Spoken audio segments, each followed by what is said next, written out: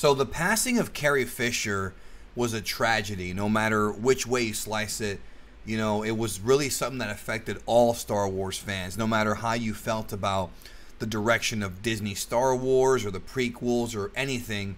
You know, that was the princess of the original trilogy, and her passing affected all of us. And of course, as fans and as people who care about other people, you know, it was a very bad thing that happened, but it definitely appears to have affected the direction of where Disney Star Wars is going to go with the Rise of Skywalker, or at least with Episode 9. It probably didn't have that name when they were first conjuring it up, but we have an interesting article here that was written by, on Yahoo Entertainment by Ethan Alter, where basically it states Carrie Fisher's brother reveals new details about Leia's Rise of Skywalker role.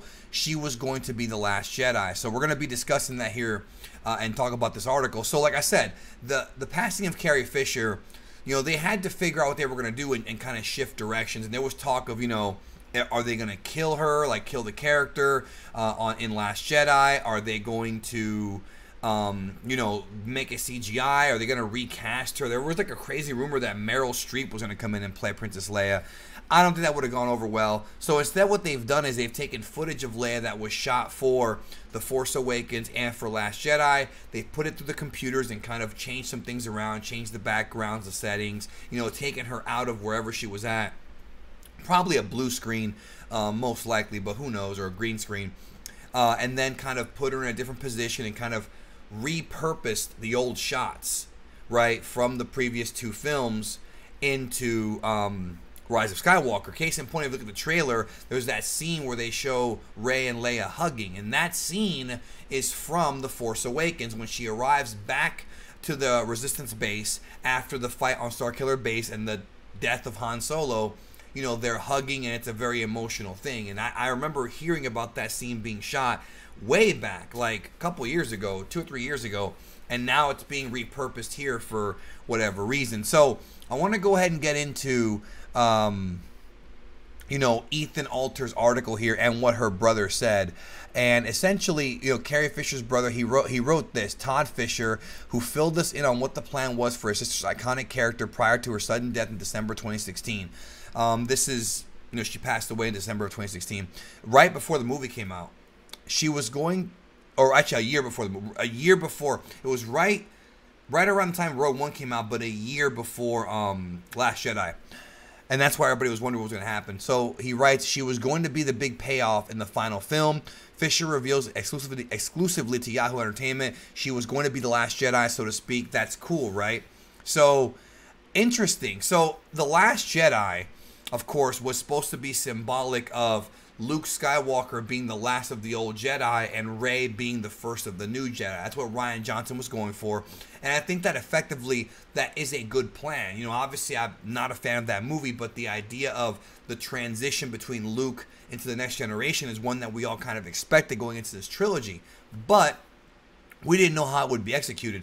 Now, what's interesting about this is the idea that Leia was supposed to see some action here. That, you know, and it goes on to say, people used to say to me, why is it that Carrie never gets a lightsaber and chops up some bad guys? Fisher says. This is her brother. Noting that Alec Guinness was roughly the same age when Obi-Wan Kenobi battled Darth Vader in New Hope. Obi-Wan was in his prime when he was Carrie's age. And they talk about here, you know, unfortunately a version of the Rise of Skywalker where Leia picks up her father and brother's chosen weapon can only exist in our imaginations. After Fisher's death, the alter ego's arc had to be reconceived by the returning director J.J. Abrams, who previously directed the actress in 2015's The Force Awakens. So he goes on to say the truth is that J.J. Abrams was great friends with Carrie, which is true. They were very close. He had extraordinary sense of love for her, her brother says. So I guess the idea they originally conceived was that Leia was supposed to pick up after Luke and kind of be Rey's mentor and eventually maybe see some action. So maybe we're going to see Rey fighting her own son Kylo Ren. Maybe we're going to see Leia fight Palpatine. You know, we don't really know, but I think having a moment with Carrie Fisher's Leia, again, this is in a hypothetical alternate universe. If Carrie Fisher had never died, and there being a moment with Carrie Fisher's Leia doing something extraordinary. And I don't mean the Mary Poppins scene in Last Jedi, because obviously that was supposed to be a tease that she knew the Force. But to me, the scene was just way too ridiculous. It was too much.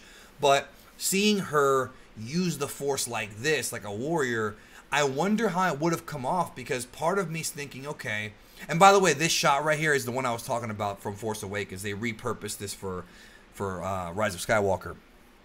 But I want to say, I wonder how it would have come off, because granted, as a fan, I think it would have been a really nice thing to see, but also, would it have been too hokey? Would it have been too cheesy and too unrealistic? Obviously, you know, when Attack of the Clones came out, the Yoda versus Dooku fight was like a moment that fans had wanted for decades, but at the same time, when you watch it back, it looks really bad. It looks really, really cheesy, and you know, again, the effects at those times were not what they were now. So maybe if they did it now, it would have come off better. Plus, Leia didn't have to do all those crazy flips. She could have just used the lightsaber, you know, in a defensive way, sort of like what Obi-Wan did, a more strategic way. She didn't have to fight prequel era style. You know what I mean? We don't have to see old Carrie Fisher doing flips and backflips. We don't have to see that. You know, just her having a battle would have been cool.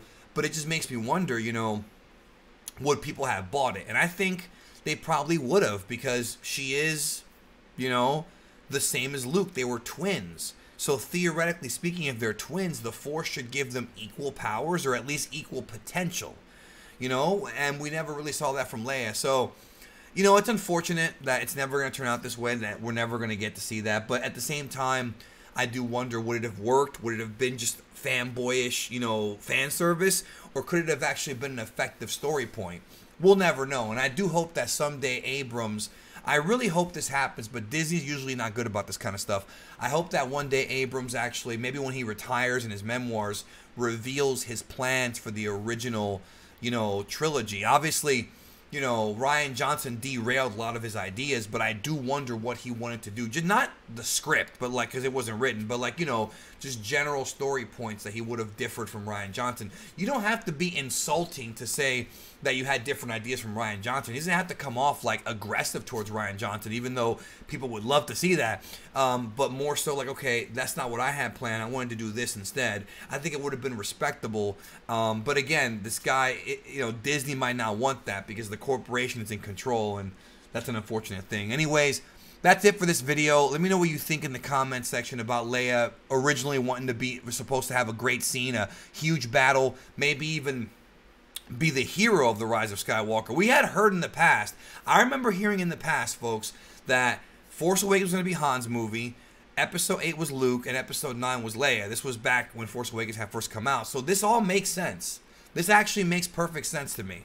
So let me know what you think, and thanks for watching.